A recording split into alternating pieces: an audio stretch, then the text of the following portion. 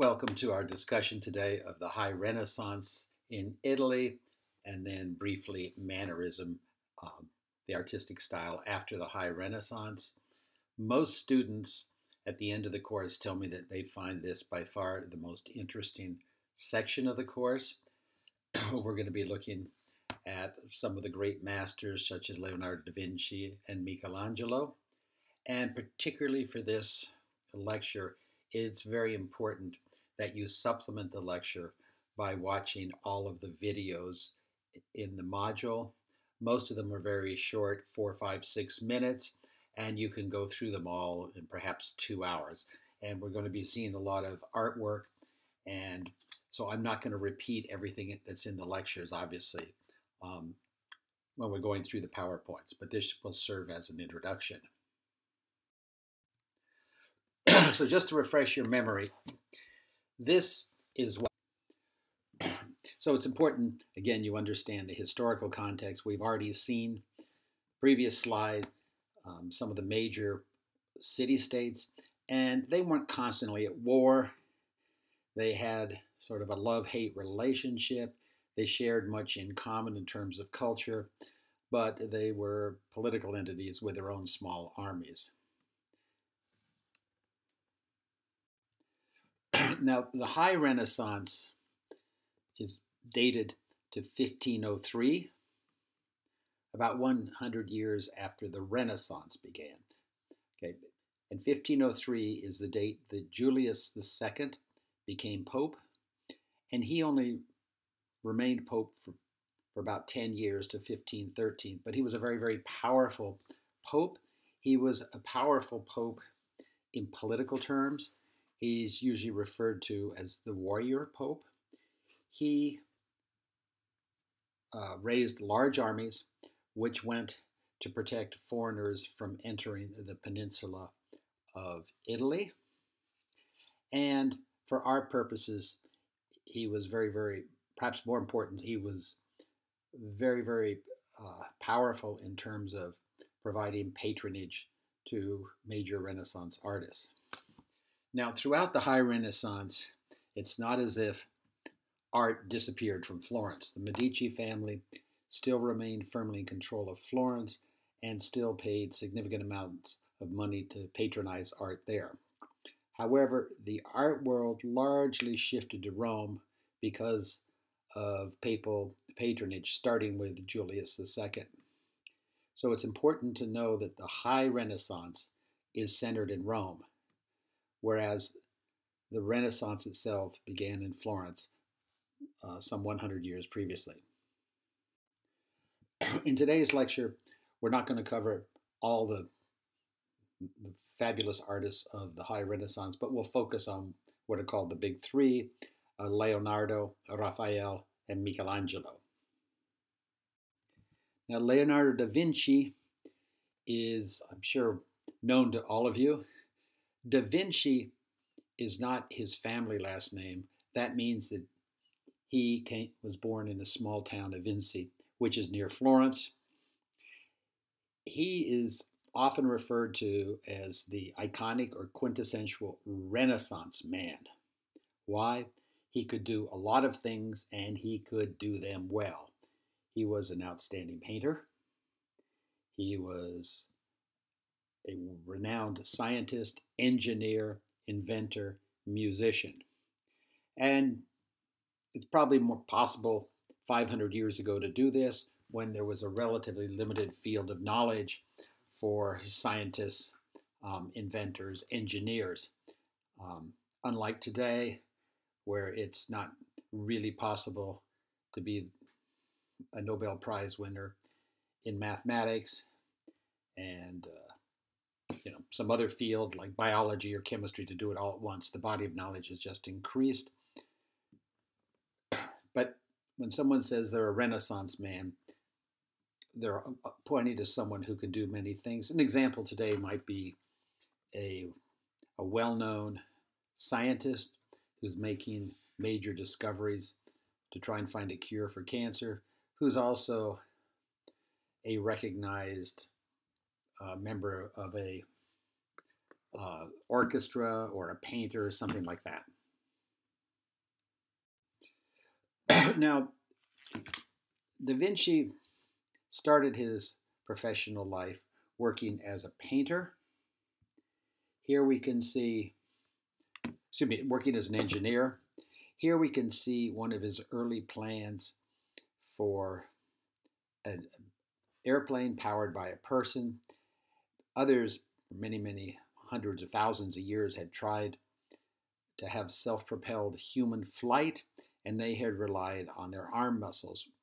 Well, Leonardo realized that the leg muscles are much stronger than the arm muscles, so he developed this design, actually built one, and some very strong man jumped off, fortunately, a very short hill to try and get in the air, but that did not succeed. Fortunately, the gentleman who tried this was not killed.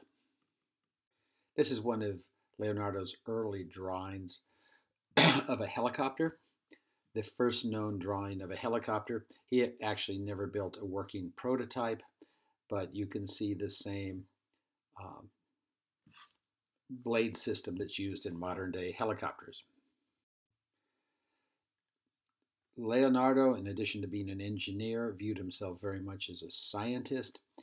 This is an early sketch of his looking at the angles, and he did a lot of mathematical studies on angles. And we'll see a little more of this in a few minutes as regards his painting. This is the first known depiction of a bicycle. It looks very similar to the bicycles today. You can see two wheels with spokes, the handlebar. You can see the pedals, and the pedals are connected to the rear wheel with a chain. So this is very, very similar to the bicycles of today.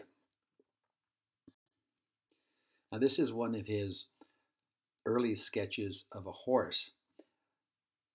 Because of his scientific interest, Leonardo felt strongly that in order to paint people, horses, anything, one had to study them and draw many, many sketches. To this end, he would acquire recently died, deceased horses, and he would dissect them to study the bones, to study the muscles, to really see how they worked. This is one of his earliest sketches of a fetus in the womb. Now, it violated church teaching at that time to dissect bodies, so he would pay people to illegally dig up freshly buried corpses, and he did this for a freshly buried corpse of a pregnant woman who had died from some disease, and he meticulously took notes. There are many thousands and thousands of pages of these notes still preserved, and in fact, virtually all of them are available on the internet. This is a famous sketch by Leonardo, looking at the proportions of a, quote, standard man. As you can see, when the man has his arms extended at a certain angle, it looks like, I don't know, 25, 30 degrees, and he has his legs spread apart at more or less the same angle, about 25, 30 degrees. You can see that you can draw a circle connecting the tips of the fingers and the feet. And this was one of his studies of anatomy, to look at proportion and symmetry in human beings. Now back to Leonardo's sketches of human anatomy. He went far beyond the earlier sketch we saw of a fetus. These look like they come from a modern anatomy textbook, but no, these were done about 500 years ago by Leonardo, the first to really do this in such great detail.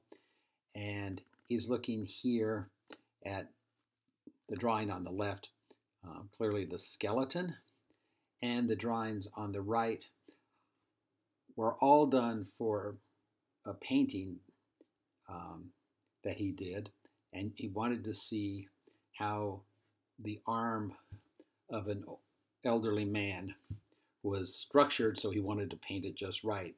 So he dissected a body, he looked at the muscles, the ligaments, the tendons, bones, and everything, just to get that structure correct.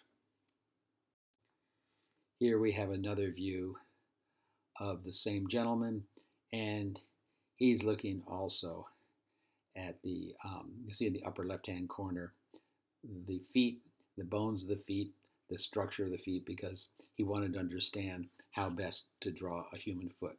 And apart from his interest in art, he was just interested as a scientist in how the human body functioned. Excuse me. And yet another view of the same gentleman. As you can see, incredibly detailed views.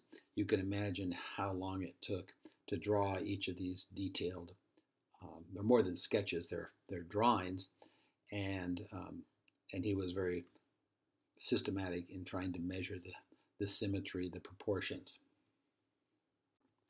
Now Leonardo left about 30 paintings, and his most famous is a painting entitled The Last Supper, which we'll see on the next slide. This is a very, very famous scene in the Bible, in the New Testament, and he painted this as a fresco. You recall a fresco is painting on wet plaster for a dining hall of a monastery in Milan, and you can go see the fresco this very day. And what is amazing about this, and this is really considered one of the masterpieces of Western art, and certainly of the Renaissance, is the linear perspective, the emotions, and I will go through it on the next slide. So this is, again, The Last Supper by Leonardo. Be sure you watch the video on this. And what you see here is the famous biblical scene where Christ is having supper with his apostles or disciples. Of course, at the time, he didn't know it would be his last supper with them, that he was shortly to be arrested and killed on the cross. And what we see, first of all, in terms of linear perspective, you can see the tapestries on the walls. Look at the top of them. You take a line and it's going back, and everything goes to the top of Christ's head. And so what this does is automatically focuses your eye subconsciously. You don't think about it. When you first look at this picture, your eye focuses on Christ's head. And of course, his head is also framed by the largest of the three windows back there. And those three windows were painted to represent the Trinity of Christianity, God the Father, Son, and Holy Spirit, or Ghost, which we talked about later. Now, when we look at the apostles, they are certainly in a state of animation. They're talking, they're just not sitting there. And what are they talking about? Because Christ has said, one of you will betray me, and they're all looking at each other and said, who would it be? Who would it be? It wouldn't be me. Who is it? Who is it? Why is he saying this? And of course, Judas, who's the third person on his left, on his right, our left, so if you count over three people from Christ on our left, looking at the painting, you can see Judas. And in the video, they have a nice close-up where you can see he's actually clutching the pieces of silver that he was paid. And great importance also to this is the fact that Christ is indicating the bread, and he also has his hand, Christ's right hand, on a cup of wine. And this is, of course, the famous and biblical sentence that this is pointing to the bread, this is my body, the wine, this is my blood, which forms the basis of the Eucharist or Holy Communion in the Christian religion. Be sure and watch this. Watch the video. One problem with this was Leonardo decided to experiment. Rather than painting a traditional fresco, which, as you recall from earlier in the course, is painting on wet plaster. So the paint would seep into the plaster and become permanent. He thought he would improve the method by first of all painting the wall with a white lead paint and letting it dry. So it's not really a fresco then, because then he painted it and it looked wonderful when it was done. But within a few short years, some of the paint started falling off. And this painting has been restored many, many times. Actually, the painting's last restoration finished, I think, about 5 or 10 years ago. So he experimented, and again, it looked great right when he finished, but it didn't pass many years. Another of Leonardo's masterpieces is Madonna, or Mary of the Rocks. Here we see Mary portrayed not as the Queen of Heaven, but as a real mother, as any mother might be, with Christ and two others. Now, the background isn't really realistic. You can see the grotto, and you can see in the foreground what looks like a scene from a movie.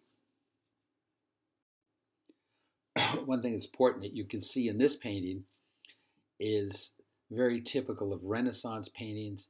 This is the lines to structure the composition, and it's often in the form of a triangle, with the principal figure being at the apex of the triangle.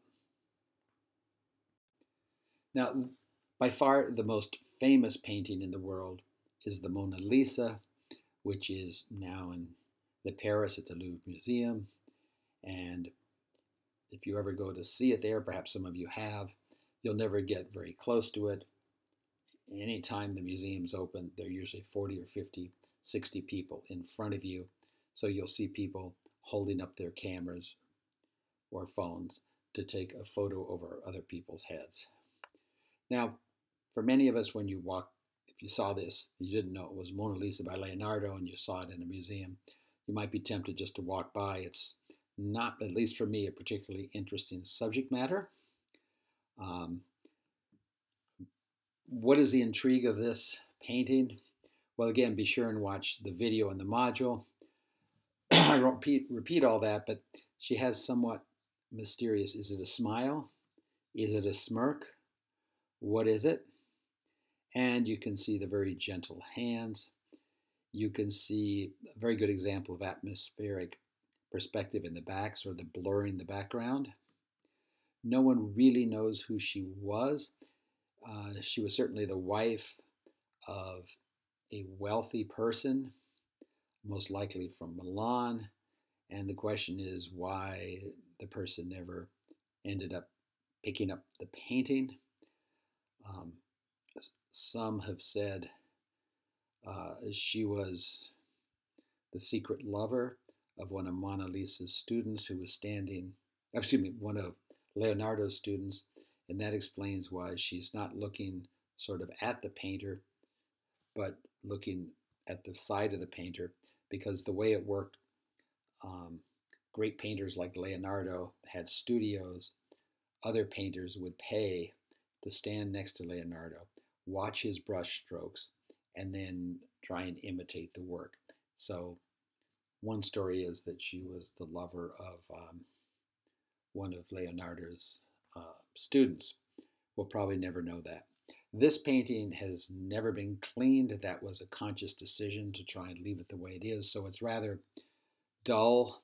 Many attempts at restoration or conservation over hundreds of years, people would put varnish on before and it would kind of turn yellowish. In the video, you'll see exactly the same subject painted by one of Leonardo's students at exactly the same time, because you can see, analysts can see very, very similar brush strokes, but you'll see those paintings have been cleaned, periodically cleaned and restored, and the colors are vibrant. Now we'll move quickly to the second of our three great masters, and this is Raphael. Raphael is known as one of the great Renaissance masters, and he particularly relied heavily on the ordered composition, so typical of Renaissance artists. His human forms are particularly well known, and realistic, chubby little children. This is Raphael's rendition of Madonna, or Mary of the Meadow. You recall just a few minutes ago we saw Leonardo's Madonna of the Rocks. The difference is quite significant. At first glance, you'll notice behind Mary, you have a very, very realistic scene of the Italian countryside, a lake and some hills and whatnot. You don't have grottos that look like they're from a science fiction movie. You see Mary is barefoot. You see the children certainly look like children, a little chubby, chubby faces, chubby arms. Now, earlier in the course, when we were looking at Greek philosophy, we saw this particular painting entitled The School of Athens. Earlier, when we were looking at Greek philosophy, we focused on the difference between Plato and Aristotle, who are, of course, in the center of the photo, with Plato at our left and Aristotle on our right in the blue robes, and their followers over 2,000 years on their sides. What we want to focus on this now is look at the perspective. You can see how the eye gravitates right to Plato and Aristotle because of the use of linear perspective. And you can also, one example is you can see the arches, the classic curved Roman arches, large one in the foreground, and then they get smaller and smaller with a vanishing point right between the head of Plato and Aristotle. And the video on this for 4 or 5 minutes will show you some other orthogonals that help your eye focus. Again, here are some of those orthogonals in a carefully structured painting to focus your eye directly on the focal point. Now, the last of the three Renaissance masters that we'll consider is Michelangelo. His first masterpiece, which was a marble carving when he was 18 or 19 years old. This is it here. It's called Pietà. It means piety in Italian. And you can see Mary holding her son, Christ, just after he was taken down from the cross. The drapery is absolutely fantastic. You can just see the folds there. You can see how the weight of Christ is realistically shown. Mary's right arm to our left is pinching up the waist, the flesh on the chest of Christ, as would really happen. Now, one criticism is that Mary is idealized. She doesn't look like most mothers of a 33-year-old son, but be that as it may, this is one of the great masterpieces of the Renaissance. It's now located in the St. Peter's Basilica, the Pope's church, the largest Catholic church in the world, and it's in a side altar to the side. Unfortunately, in 1972, a mentally ill man who believed he was Christ attacked the Pietà with a hammer, and he actually used a geologist's hammer, which has a sharp, pointy end. And he did that when he turned 33 because he said that is the age when Christ was born. And in front of a group of horrified tourists, he shouted, "I am Jesus Christ, risen from the dead." He was arrested shortly thereafter because the church was open, and he was never charged with a crime, but rather he was found mentally ill and sent to a mental institution. When he hit the statue, because there was no protective glass at that point, anyone could just jump up and attack it. He broke off the nose of Mary as well as her arm and eyelids. What I found particularly disturbing is the horrified tourists, some of them actually picked up broken pieces of marble and ran out of the church so they could go home from their trip to the Vatican and rightly claim that they had a piece of the Pietà. Fortunately, they were able to repair it. New pieces of marble were somehow made to look old, polished, and glued in. So when you look at it now, perhaps an expert can, but most of us could not recognize the difference. This is a photo from a video, a surveillance video of the man attacking Mary. And here we see the statue of Mary. We can see her arm chopped off there. And this is what the statue looks like today. You go to the Vatican, it's up in the side altar. It was in the same location when it was attacked, but they didn't have that layer of bulletproof glass in front of it. And no photograph does justice to the marble, but I think you get a better sense of it by, again, there's a short video on the Pietà. Well, the Pietà made Michelangelo famous, and so his next work was commissioned in Florence. The city government asked him to sculpt a statue of David.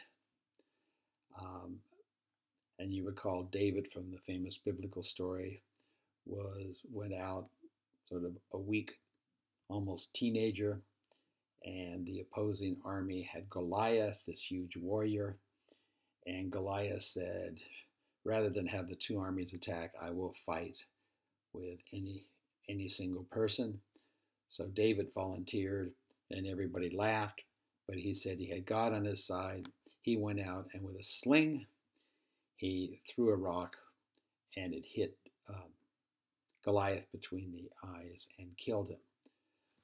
So you can see in this statue, which is much larger than life size, it's almost 20 feet tall, you can see David looking at Goliath, a serious expression, because there's Goliath, this big guy moving back and forth and huffing and puffing, and David is trying to figure exactly how he will move so he can throw the rock. He has one chance at Goliath. So you see David has his weight on his right foot. His left foot, he doesn't have any weight except on the toes. And on his left shoulder, David has the sling. The sling was a piece of cloth, in which at the end there's a little pocket to tie a rock, not to tie, to hold a rock. And then you would swing that around, and just at the right angle, the rock would come shooting out. It's not the kind of slingshot that I and many of you may have used as youngsters, which looks like is V-shaped, and you pull a rubber cord and shoot out a rock or something. Well, this was supposed to go up on the side of the Florence Cathedral. When it was finished, everybody in Florence was just astounded at its beauty, its realism. So they decided to put the statue in the center of the Florence city square, where it remained for many, many centuries, subject to the rain, the snow there in the winter, the heat, etc. But finally, it was moved into an art school, and you go to Florence today, and what you have outside is a very realistic copy of this, because they needed to remove it from the elements, and unfortunately, the marble was starting to deteriorate because of acid rain. In recent decades, the number of cars in that part of Italy and trucks were contributing to pollution that acidified the rain. And when acid rain comes down, it has a corrosive effect on marble and many other substances. Another famous work by, now you notice on his head what looked like horns. Well, they're not really horns. They're supposed to symbolize rays of light. This is the divine light of God because he has just spoken with God. So Michelangelo was quite content. Finally, he didn't want to go to Rome, but at least he was doing what he loved most, and that was sculpture. So he was sculpting these many, many figures for Pope Julius's tomb when all of a sudden Pope Julius went to him and said, "Please stop the work on the tomb. I want you to paint the ceiling of the Sistine Chapel." Now, the Sistine Chapel is the private chapel, is a small church of the Pope. Well, Michelangelo was furious. He was frustrated because he loved sculpture. But since the Pope was his spiritual leader, he said he would do it. So he went just down very close to where he was doing the tomb, and he painted one of the great paintings of the Renaissance, the ceiling of the Sistine Chapel. He was so furious when he finished that he hadn't been able to do sculpture. He signed it Michelangelo, quote, comma, sculptor. He wanted the world to remember him as a sculptor, not a painter. Well, I think the world has remembered him as both. Now, the Sistine Chapel, well, it's a small chapel for the Pope. It's not that small. The ceiling is 5,800 square feet. That is probably 2 to 3 times the square footage of a standard suburban house in this area. Houston, a standard house, 2 stories, has approximately 3,000 square feet. So he painted that all by himself with just one assistant who helped put the wet plaster on, because this is a classic fresco. And this was 70 feet high. So he had to go in, climb the scaffolding, and of course, then there was no electric light, and they had to have candles and paint. Most of it he painted standing up and leaning back, although in some corners he did have to get on his back. It was very bad for his eyesight. They said that his eyesight deteriorated significantly during this process because there wasn't much light. There are over 300 figures on the ceiling. It's just magnificent. Be sure you watch the video on this one also.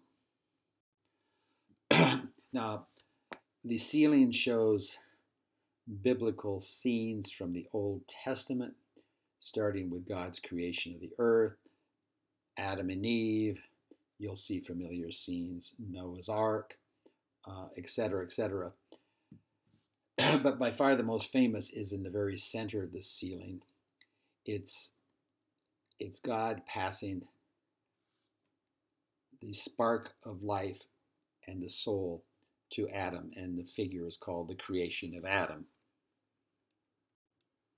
So this is a view of the ceiling, and you can see how busy it is. Every square inch has paint on it, except right around the spark of life with Adam, which we'll see in a moment. On the sides, you'll see frescoes painted by other artists on the walls. You see the windows up there. It's not that many windows. This is not a Gothic cathedral. And where we are, we're at the entrance, where as a tourist you would come in. The far end, you can barely see the candles of an altar. That is where the Pope every day, to this very day, says Mass, which is a requirement of every Catholic priest. And above that is Michelangelo's other famous work, which we'll talk about in a few minutes, the Last Judgment. So we'll talk about that at length in a few minutes. But for the moment, let's focus on the ceiling. The textbook will give you the 12 scenes. You don't need to know clearly what all the 12 are, but they're all biblical scenes from the Old Testament. And if you look at the ceiling, those V's, the V shapes look like they're made of masonry or concrete, but no, those are all painted in, and they're very three-dimensional. So let's go back to the center of the painting where we have the spark of life. Now this is the sketch that Michelangelo did before painting. Before he painted anything, he did multiple sketches. Just like Leonardo, he studied the human anatomy. He wanted to get the muscles right. And so these people were very, very diligent in making sure that all the human anatomy was realistic. And of course, this was something that the ancient Greeks and the Romans also tried to achieve. So this is the final product. This is the center panel of the ceiling. We have God on the right, dressed in white, sort of flying through the air with angels around him. There's a real sense of motion there. And there we have Adam, who's quite lethargic, sort of until he gets the spark of life, which makes him human, and of course it gives him a soul. And you'll notice the background there in the very center is left white. Michelangelo did that on purpose because he wants the eye to focus on those two hands and the spark of life. And the last work we'll look at by Michelangelo is the Last Judgment, which I already showed you is above the main altar. It's very significant that this was painted 30 years after the sealing. Now, why is that significant? Because during those 30 years, the Protestant Reformation started in Northern Europe, and I'm going to talk about that for a minute, and that was started by Martin Luther. This was essentially a split in the church. There was only one Christian church in Europe, in Western Europe until this point. That was the church headquartered in Rome, in the Vatican, with a pope, and now we're going to have Protestant denominations separate from the church, and the main church at that time, which became known as the Roman Catholic Church. So Protestant Reformation, let's look at the words. Protestant comes from protest, Reformation because they wanted to reform the church. The church was started by Catholic priests. The Reformation was started by Catholic priests and monks, very loyal to the church and the Pope, but then they had differences, both in terms of the practices of the church and, most importantly, theological differences. The Reformation is dated to 1517 when Martin Luther in Germany, he was a Christian monk, posted his 95 theses or 95 statements on the door of a church. They were posted in Latin, and these were essentially his complaints with the church under the Pope. I will get into those in the next slide, what the main ones were. But it's important to note the historical context. If Martin Luther had done that in France or Spain, he would have been immediately arrested and been killed and burnt at the stake as a heretic for violating the teachings of the church. But he did this in Germany. He was German. And at that time, the German princes were semi-autonomous, and they started to support him. And one of the reasons they supported him perhaps wasn't so much for theological reasons, but the fact is they thought the Pope had far too much political and military control. Let's look briefly at Luther's main concerns with the church doctrine. Sorry, misspelled doctrine there. There are 3 or 4 videos in the modules, again, short videos, which will run you through this. And this is essential if you want to understand how Catholicism and Protestantism differ, how they broke at this time in the 1500s. And this also helps explain much of subsequent European history, where there were actually wars between Christians and Protestants, because both sides felt that they had the true religion and that the other side was evil.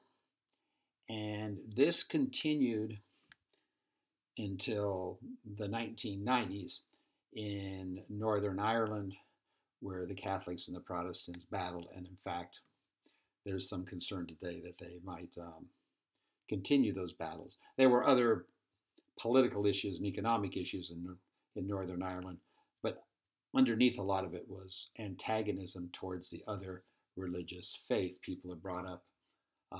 I used to, when I was at the American Embassy in London, I used to travel to Northern Ireland in the early 1990s when there were actual bombings going on, and I would talk to people on both sides, and children on both sides, children like in kindergarten, and they both had been told at home how the other religion was, quote, evil.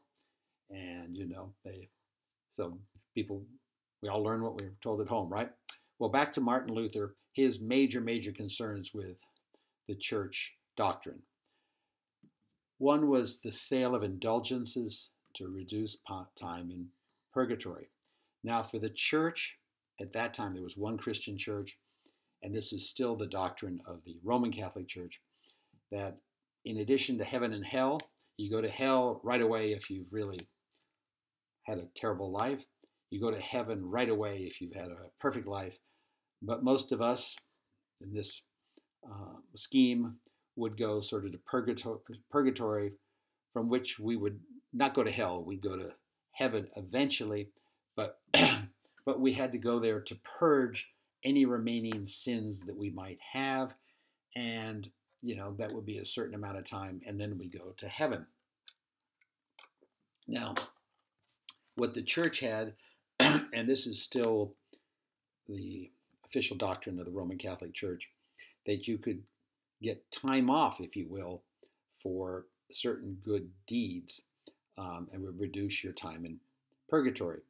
Well, this was very common at 500-600 years ago, where in addition to good deeds like helping give food to the poor, things like that, the church and the members of the clergy, priests and monks, would sell indulgences. And part of it was if you bought a certain relic. But at this very time, Pope Julius II was trying to raise money to build St. Peter's Basilica in the Vatican, and he needed a lot of money. So many people were in essence they were making large contributions to the church, and they were getting a lot of time off of purgatory. Now, Martin Luther didn't like this. He thought that that wasn't correct. Another thing was Martin Luther did not agree with the church doctrine that you were saved by a combination of faith and good works, because Luther felt he personally was trying to be good, but he wasn't perfect, and there were no amount of good works that he could do. Now, those good works would be buying indulgences, also helping feed poor people, etc. And so a major difference to this day is that Protestants, starting with Martin Luther, said that you can be saved by faith alone. All you need is the correct faith. Good works are fine, that's great, they should be encouraged, but that is not what determines whether you go to heaven or hell. It's your faith. Also, Martin Luther did not accept that only the Pope and the hierarchy of cardinals, archbishops, bishops, and priests could interpret the Bible. And for that reason, in the church, called the Catholic Church under the Pope, it was not permitted to have the Bible translated from Latin. It must be in Latin. Well, that automatically limited the number of people who could read it, because only the very well-educated could read Latin.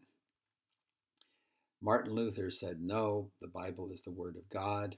They should encourage everyone to read it.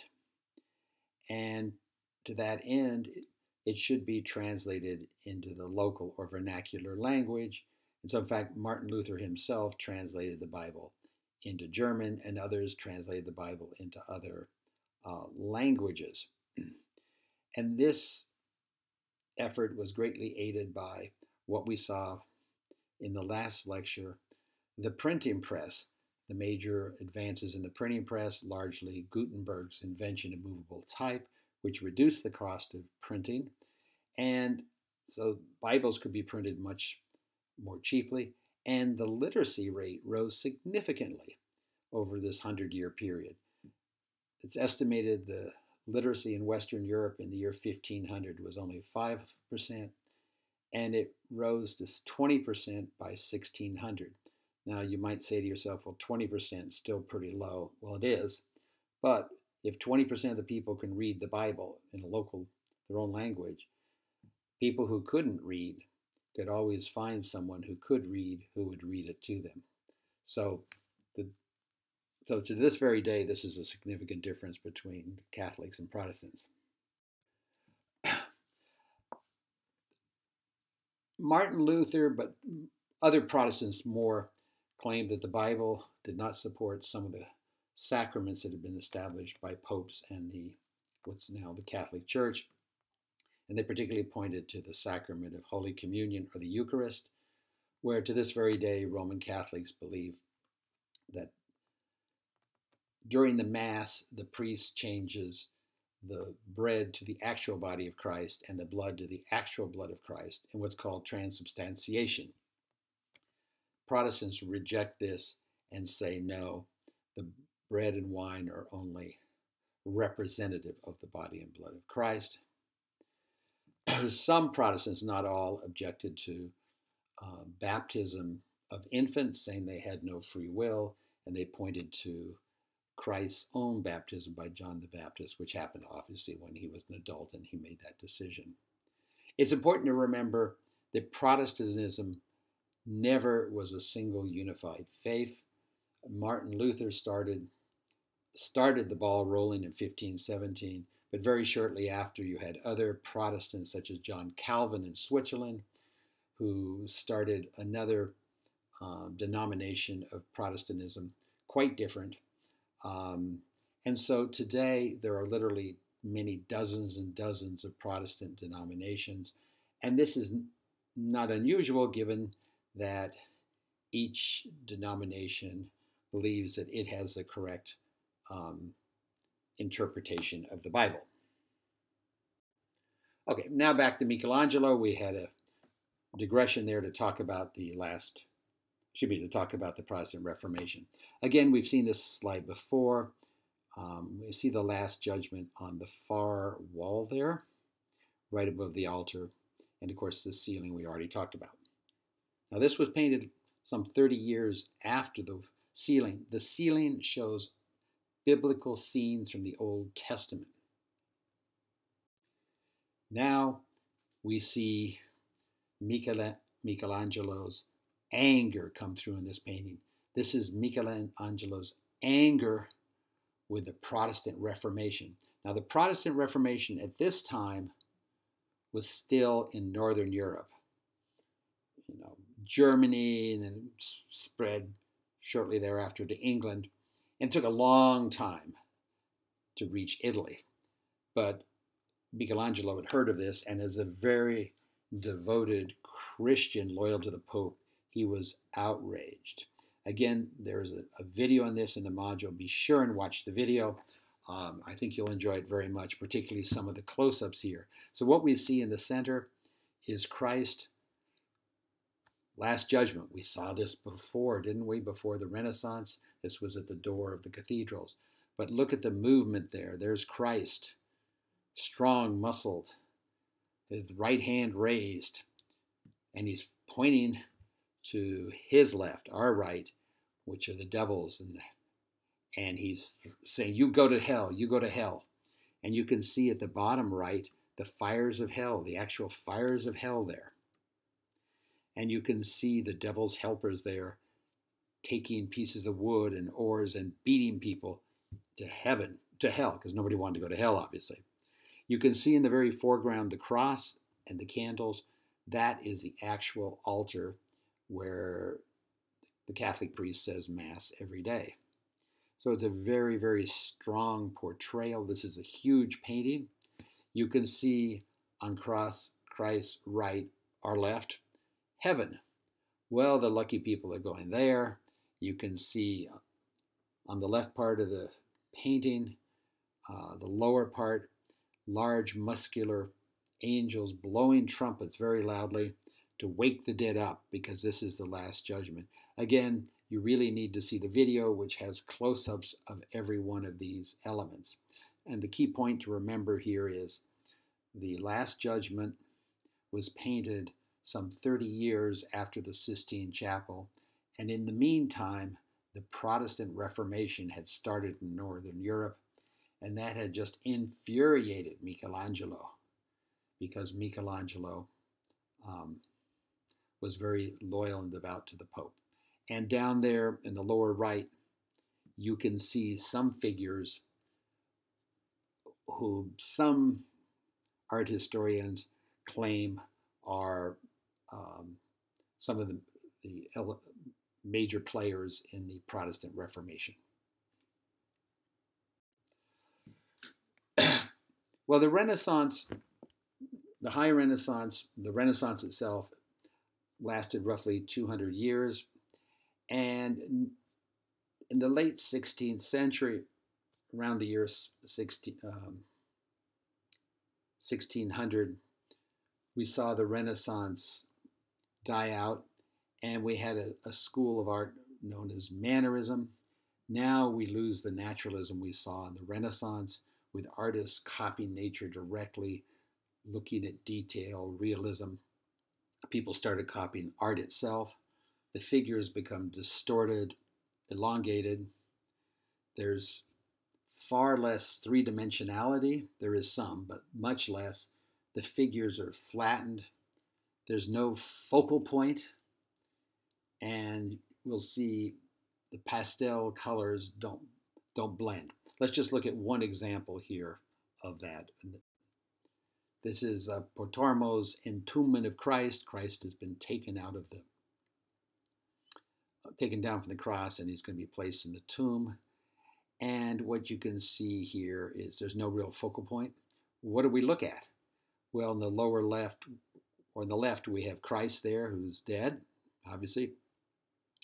But in the upper right, we have Mary. What's the center point? There is no center point of this. And it's not very realistic. You look at the figures. There is Christ, a 33-year-old man, and is being held up under the arms by a very petite angel standing on tippy toes. It doesn't look like a person of that stature could stand on tippy toes and hold up a fully grown 33-year-old man. Likewise, we have Christ's legs being held up by another person who's sort of on their tippy toes. It's just not realistic. None of it is. The figures are elongated. And the final slide, this is just a close-up of Christ, again, being supported in a very unnatural, unrealistic way. Nor do you see much detail on Christ's body itself, nor on any of the bodies. So this is Mannerism. And so thank you very much. This is the last lecture in this course.